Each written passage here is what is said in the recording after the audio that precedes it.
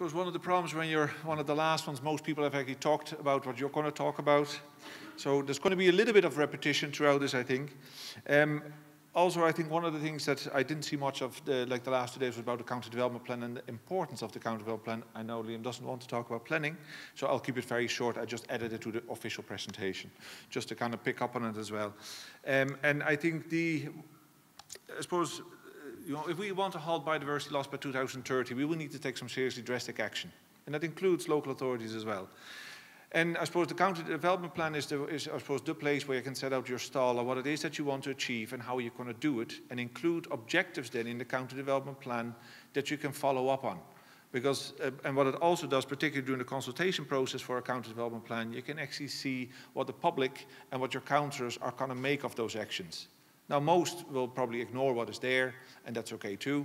But I suppose when it comes to it, when you actually want to do a project, you can always say to people, well, there's an objective in the county development plan to do this, so therefore we're going to do this project basically. Now, this is just a green infrastructure network for Fingal. This is a brief summary now because you've heard plenty about green infrastructure already. But I would encourage every local authority to develop a network like this, because it basically becomes your main framework for nature conservation, delivery of nature conservation actions, but also climate action, flood control, natural amenity development. It actually does a lot of things at the same time. Now, just it's a bit hard to see in this, but if you kind of look at it from this perspective, the areas in blue, they are designated sites, so they are more important sites that we have, but mainly estuaries in our case. There is yellow areas around that. Again, these are areas where the migratory birds go when, I suppose, it's high tide. So if you want to protect your designated sites, in this case, the special protection areas for the migratory birds, you also have to protect the lands that sit around it. And this is effectively a non-statutory designation that we have basically created this way. The areas in green are nature development areas, and these are sort of land uses in which we feel there's great scope for combining it with nature conservation. So in this case, think quarries, think domains, think golf courses, certain areas of high-value farmland. So the idea that what we want to do there is to work with landowners to improve these areas for wildlife while also maintaining the existing function. And then the light blue line sort of in between, there are the corridors. And the idea with that is to connect all these areas. So if a population disappears in one place, it actually can be repopulated by the same species from somewhere else. This is just really the thing in a nutshell, right? But one thing is put on paper, you also have to sell the vision. So what we have done, I suppose, we got one of the Dutch artists to come up with some sort of vision statement, I suppose, ultimately where we want to go. And if you kind of look at it up close, you can kind of see sort of, is there a pointer on this? Yeah, so we're looking at sort of like nature-friendly farming. We're looking at restoring our rivers with lamprey and salmon and dippers. We're looking at rewilding projects. We're looking at woodland restoration projects. We're looking at large-scale re-wetting projects. The whole idea, I suppose, it kind of provides us with a bit of an idea where we can go back to the community with. This is basically where we want to go. And the whole idea, I suppose, and I think something we have not been really good at is when you, as with nature conservation in general in Ireland, we're very good to say what we don't want. What we never really say, what we do want. And I think that's why it's important even at national level, and I ultimately hope that the National Biodiversity Plan will also do a bit of work on that instead of a three-line statement that you have to sell to the community. It will have to be a lot better than that because it's the only way, I suppose, to kind of get people's attention. Now, how does that translate on site? This is just to give you one example. This is an area between Portmarnock and Baldoyle, and there's basically like one of the buffer zones is located next to Baldoyle Bay. So this is an important area for migratory birds. These red dots here also means there's legally protected species in that. A river runs through it. So we know it's an important place for wildlife, yet at the same time, what we're also going to do this is Portmarnock and that's Baldoyle, and there's going to be another 12,000 people living here over the next 10 years. So that's going to be huge pressure on the designated site. So I suppose the way we want to deal with that is by developing the whole buffer zone as one big regional park. It's around 220 acres. But in the local area plan for each area, we've already set aside areas for nature conservation. You can see for the migratory birds, and this is for arable birds, and more for the migratory birds there as well. And similarly on the Baldoyle end, we have set aside quite a large area already as well for nature conservation specifically. Not any other uses, nature conservation only. And not because we have to, but because we want to. And Ultimately, then you go to from the local area plan and to the actual master plan for the park. Now, don't worry too much about the detail. But what we did here, we actually asked the local community, what is it that you want to see and do in the park? We didn't draw anything. We didn't come with a project already. It's like, no, we know we have to develop a master plan here, but it also has to be a park for you and what you want. We also asked the nature conservation agencies what they wanted, but the local area plan already provided us with a basis that you have to provide for nature conservation in this master plan. The interesting, I suppose, in terms of feedback that we got, because I suppose there's an area here sort of in the center that has been left untouched really for the last 20 years after farming stopped, and the local people call it the wilderness. Now, to me, it's just a bit of scrubland. But for the locals, this was the place they actually want to keep that way. And for me, that's absolutely perfect. Because there is a lot of nature conservation value in it. And I suppose we basically provide something what the local community wants anyway. They didn't ask for playgrounds here. They didn't ask for like soccer pitches. They wanted to keep this. So it made our job an awful lot easier when actually developing the master plan for the park to actually cater for these things because the local community was asking for it in the first place. Now the next step then, I suppose, once you make your plans, you can implement them. And again, this is just to kind of give you an example for the areas for the geese, and just a close-up shot in case you couldn't see the little black yolks in the first picture. But also restoration of brackish grasslands. Like there was a flood defense scheme done here in 2000 that cut off the brackish water supply. So what we have done now basically is reinstated that, and you can see like it's actually re-wetting really well. We have combined that with grazing with highland cows. Because the Boer salt marsh grass needs a little bit of light poaching on the brackish condition in order to get it back. But what it also does, most people are scared shitless of these cows, right? And it basically means in those areas where we have them, people tend to stay out of them. And there's less disturbance, and it's actually better for ground nesting birds, right? So there's reason to the madness. But the other thing then is monitoring. So in this case, this is skylark breeding sites. We have been actually monitoring this park since 2013. It's not a fully up-to-date map.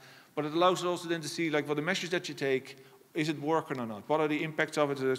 Should be a 2019 as well. So you got to see where they started off, they're still there. So despite, I suppose, developing this park and adding new walkways and new facilities, the birds are all still there. And that's really one of the main things we wanted to find out, so we have no negative impact on it. So I suppose what I'm trying to say with that is that you started with your county development plan as an objective, which translates into a local area plan, which translates into a park development plan, which ultimately translates on work on the site for nature conservation. And that's why it's kind of important to start at the beginning. Now, regional parks, again, this was more the climate change side of things in terms of wetland creation. This is just to kind of make the point that wetland, particularly big regional parks, they're great places to kind of cater for new wetland development and climate change action, whether it's, I suppose, in this case, this is actually holding a lot of the flood water back, and it kind of helps therefore to kind of avoid flooding problems further downstream. Similarly, we're actually removing flood embankments along the estuaries in order to kind of restore salt marsh along it. Again, so public open spaces do provide opportunities both for nature conservation as well as climate actions. And again, I think Bernie kind of touched on that quite a bit already this morning as well. Now, the real topic of my presentation was indeed about sort of residential open space and in terms of design and management. And I suppose this is just, I'm mainly focused on residential open space because theoretically it could be any open space, whether it's to do with industrial open space or commercial open space. This is more residential because that's where most of the people are. Now, I suppose it's just a typical thing. For us, it's a lot of tillage land that we're converting into a housing estate. So you go from a farmland habitat to an urban habitat with mown grass and not so great looking hedgerow, but a lot of urban development right next to it. That also means your species that you're dealing with are going to change. You started with farmland, typical farmland species, and what you're ultimately left with is a lot of more generic species. And it kind of, again, it comes back, why is that important, you might wonder, but it ultimately comes down, what are your target species for urban development? I suppose Kitty referred to it yesterday in terms of the target species, the 30 target species for the urban environment. We have to do something fairly similar. If you're starting off with these because they're there, I mean, good luck holding on to them. You can try if development's right next to farmland, you still might be able to hold on to some of that. In our older estates, all the habitat they need is long gone. You're not going to get it back. So again, the selection of target species is quite important that way. And also what Kitty was saying in terms of the lifestyle needs, you need your nesting for house sparrow, but you also need the hedgerows, like where they find the cover. You need somewhere where they can drink and bathe, and there's a sand bath as well. You need the insect for their chicks, and they actually eat seed themselves. So if you want to provide for house sparrow, all these things have to be provided in your open space, right? Now, this is sort of standard open space, you know, nice mown grass, lollipop trees over here. This is what people are used to. And sometimes it's actually really good, because the Brent geese, for example, they love this sort of stuff. And they say, because we have the ash trees, we do have to take into account that we have to, well, because again, Ricky mentioned this yesterday as well, you know, we have to make sure that we're not making changes to open spaces that are important for Brent geese.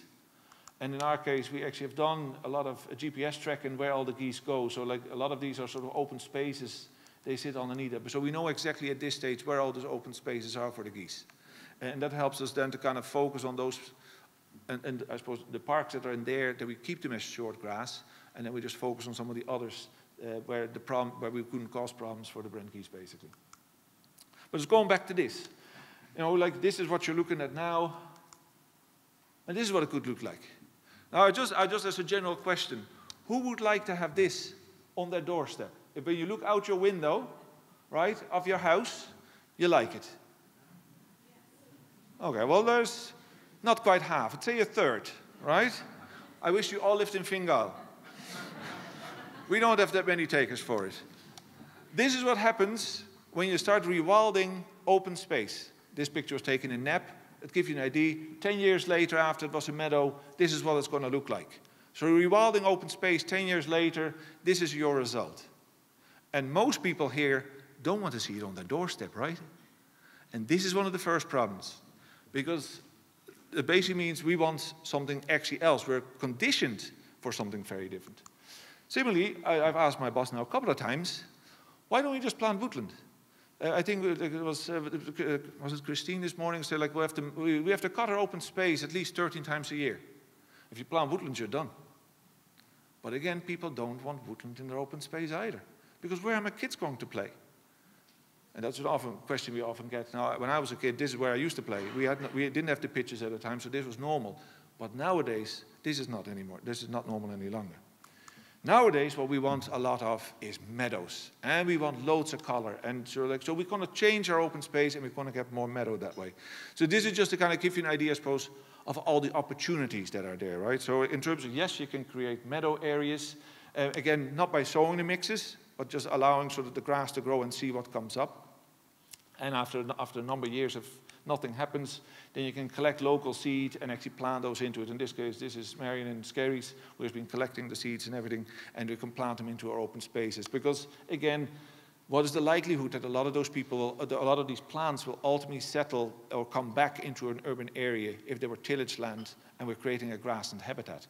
So I'm not quite a plant Nazi that way, that I think you can actually just try to increase it that way.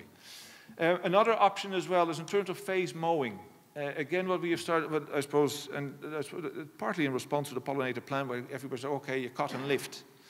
But you have to ask yourself, do you need to lift everything? So phase mowing in this case is sort of cutting an entire area over a 3-year cycle. So the first year you cut certain areas, the second year you kind of cut another area, and the third year you cut another. And the idea is that you don't cut the same place every year. The whole idea behind it is that things like butterflies, for example, a lot of the caterpillars are dependent on the long grass.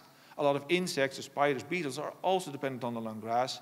We mow all the grass out of it, and we cut and collect it. And we cater for floristic diversity, but your insect diversity flies down. So again, it's better, what it also does, I suppose, it reduces the overall amount of grass you generate if you have to get rid of it. So therefore, it's also actually cheaper.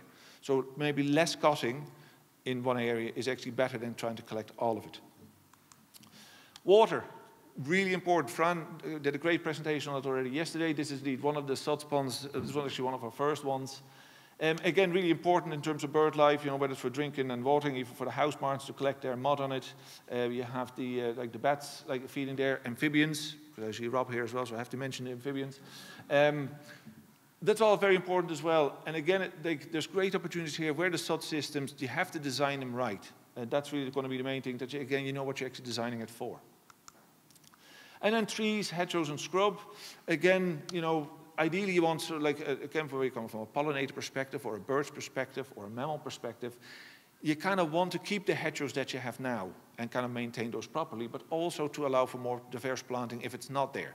So, you know, where you got your blackthorn, your hawthorn, your guelder rose, your dog rose, to kind of provide you with a range of flowering shrubs, basically, like throughout the year, but also have the berries then at the end of it then for the bird life later on. So trying to have a wide range of species, basically, to kind of increase the overall diversity that is there.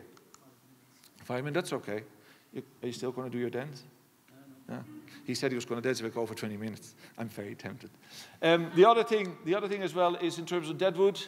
Again, like very important habitat in terms of cover, things like hedgehogs and the likes of that. Similarly, fungi, beetles, bees can all avail of these things as well.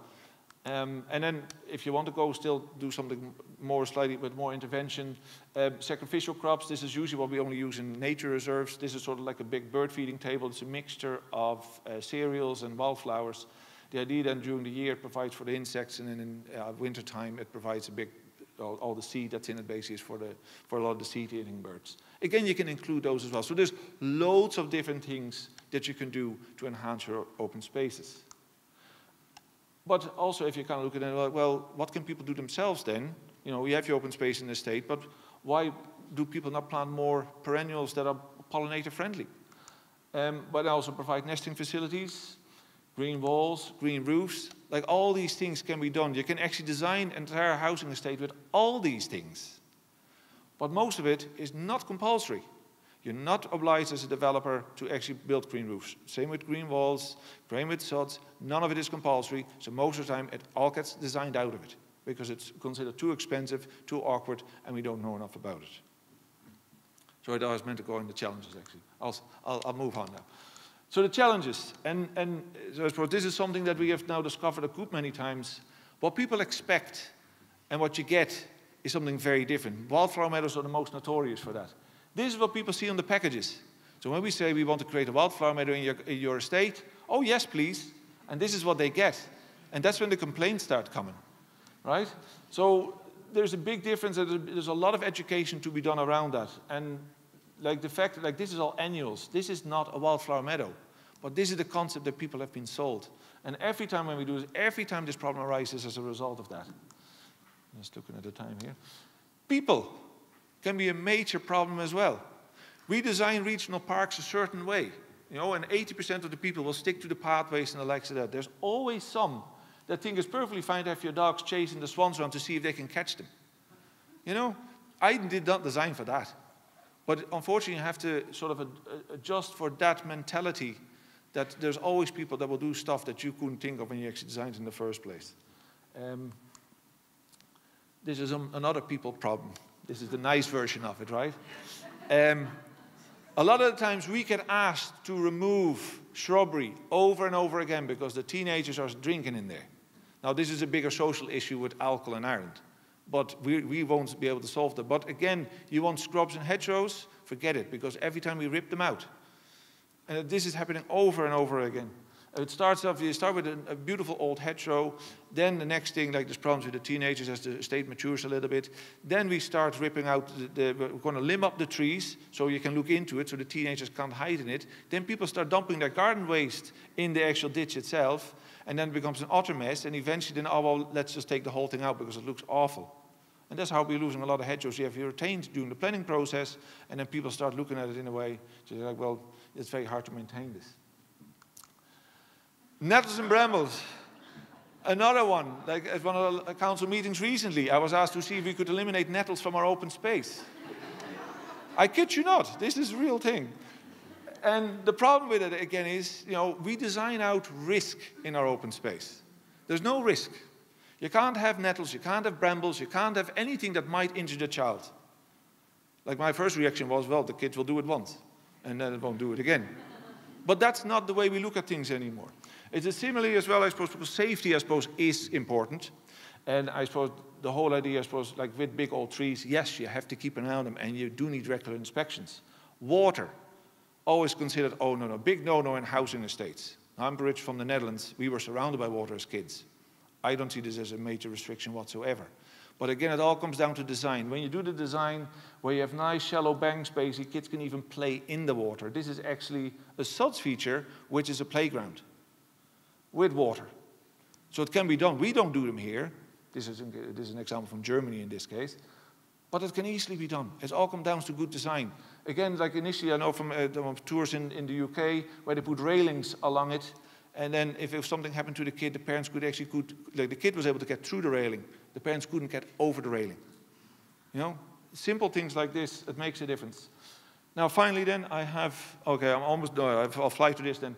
Grass meadows, because it was Christine mentioned this already as well. A big problem for us is the meadow management in terms of if you flail it, like you lose your diversity. We have, for the big regional parks, we have farmers baling it. In our urban areas, we can't get anybody to collect it. And this is a big problem for us, so we're kind of looking at new machinery. You can kind of, you could do zero grazers, you can have flails with collector units behind them. But the bigger problem ultimately is, what do you do with all this stuff? Now, Christine was saying, like, if it's a small amount, you can kind of put it on site. Or, like, if you can bring it to a recycling center. In our case, we have to dispose of it, and it's around €1,000 an acre. Now, if we have several hundred acres of open space, and you multiply by 1,000 on an annual bill, my boss wouldn't like to see me coming with that sort of that approach. And this is a big problem for us at the moment. When you kind of look at processing this amount of grass that we have, you're looking at biogas installations. The composting units don't want to see us coming out of it because it's too much material at the same time of the same material, so it doesn't work. And then briquettes was another one that's kind of being looked at as well. We haven't solved this problem yet, and that's why actually in our case, a lot of the urban meadows or in the housing estates haven't progressed at all. This is one of the solutions we are looking at, sheep grazing them, to basically bring the sheep, herd of sheep into the housing estate, let them graze it out and then bring them out again. Looks ridiculous. This is an example from the Netherlands, but I've seen this in Belgium, Holland, and Germany done as well. Might provide us with an alternative. We do have our own farm as well, so we could actually do this. So I suppose for us then, this is the last slide, Liam, in relation to what we're planning to do now. So my colleague Debbie, she's working on the implementation of 23 tidy towns biodiversity plans. We're also going to be, where we're doing a lot of these things, we're also going to do 3 demonstration projects in housing estates to work with the local community to determine exactly what they would like to do for biodiversity. We will run it as a competition initially, but the whole idea that we want to see, well, what are people okay with? You can do a Rolls-Royce design to a Lada design in terms of enhancing your open space, and then the idea is that we can see what people are, what they want to do, but also the important thing here is to find out, we do the monitoring. We kind of look what birds, bats, insects, and everything are there before you start, and then as the years go by, you see what comes back, because I'm still not convinced what the actual most cost economical way is of improving biodiversity in urban areas. And we would spend a lot of money on it, but we have no idea what the effectiveness actually might be. So that's just something. And then the last thing, this was just a comment we got on our biodiversity plan. You know that there is a crisis. Now act like there is one. And I have to say, this is just something that always resonates with me, because in fairness, I think for what I'm seeing, it doesn't seem to be the case. Business is normal, and we have to start acting like there is a crisis, and all of this stuff as you speed it up. It's great to see another 10 biodiversity officers being appointed, and now I'll let you go then. Yeah, okay, because he looks very angry at me now. Right.